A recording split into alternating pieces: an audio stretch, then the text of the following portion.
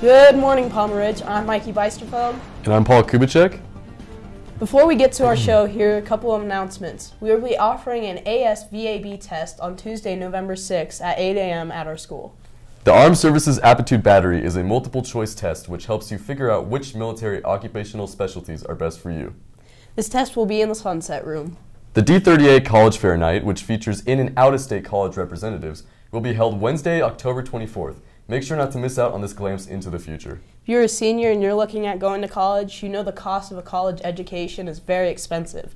So anytime you can save some money is a pretty good deal. Here's a message from Colorado Governor John Hickenlooper that has the potential to save college-bound seniors a sizable chunk of change.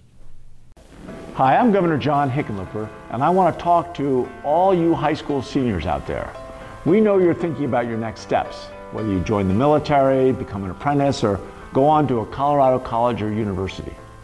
Whatever path you pursue, applying takes a lot of work. I'm excited to announce Colorado Free Application Day. On Tuesday, October 30th, every Colorado public college and university and several private schools will let you apply for free. This is a great opportunity to apply to schools across the state, and we want you to make the most of it. So keep working on those applications and get them ready by October 30th. Then visit CICcollegeAppMonth.org to learn how you can apply for free to more than 30 schools across the state. No matter what your talents, no matter what your interests, there's a place for you in Colorado.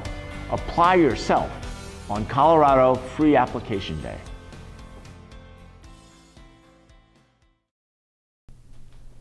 That's right, on Tuesday, October 30th, seniors can apply to Colorado colleges for free. Be sure you have all of your application materials ready, and then go to the college application website and follow the directions.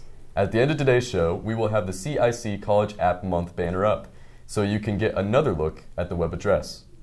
And remember, you can visit your PRHS counselor for more information. And now on with our show. Mikey recently went out and took a look at a few interesting local businesses around the D20 area. Today I am here at the local businesses Cafe Velo, The Dog Wash, Ivy's Chinese Cafe, and Beauty Nails. Over here they have many local businesses and I'm going to check them out. Local businesses in Colorado are one of the big parts of our society. From coffee to bikes, all of us should support our local businesses. Some sadly are dying and going out of business very soon.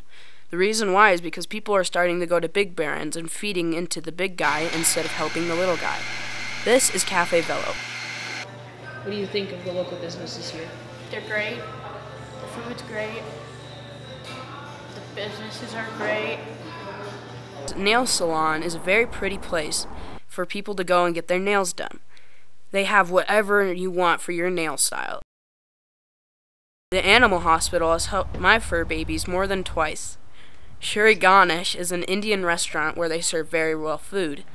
Ridgeline, this is Mikey Beisterfeld. Thanks, Mikey. I hope we could all help to keep those businesses going.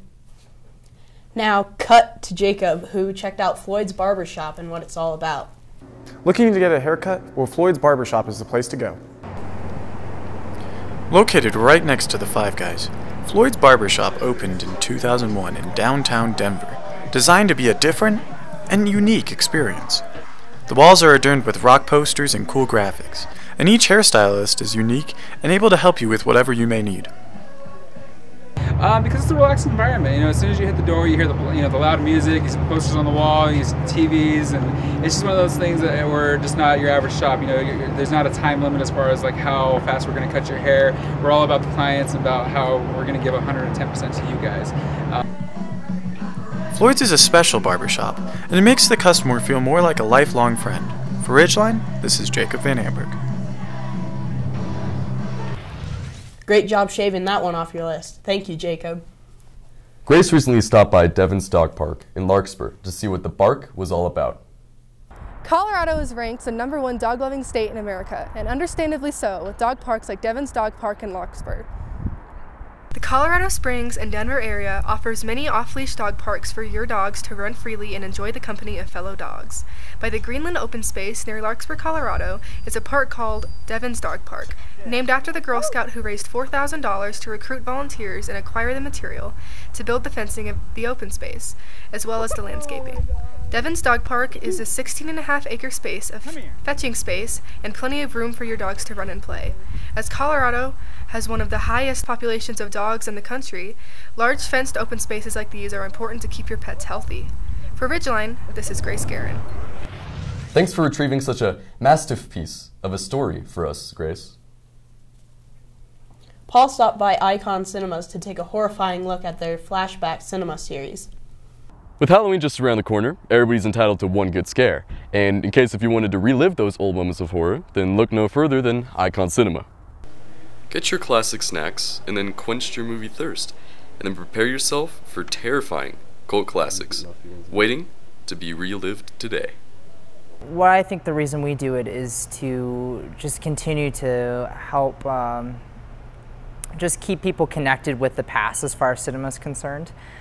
Here's just another great idea for the upcoming spooky season, helping you get into that classic Halloween spirit inside and outside of the theater. After all, movies wouldn't be like they are today without incredible jaw-dropping classics. For Ridgeline, this is Paul Kubicek. Oh yes, there will be screams. Thanks for the terrific glimpse into the cinema, Paul. With the weather getting colder and the season changing, let's check out the weather update for this week with our weather woman, Mary. Good morning, Bears. I'm your weather woman, Mary. We started to get some snow last week, but this week we aren't supposed to get any. If we look at the radar, we can see some precipitation over Kansas and Missouri, but none over us. Let's go to the 5-day. This whole week is going to be sunny, but it's still going to be very cold. It will slowly get warmer throughout the week, but our nights are going to stay very chilly. Well, Bears, that's all I have for you. Remember, to make it back to the sunshine of summer, you must first weather through this week.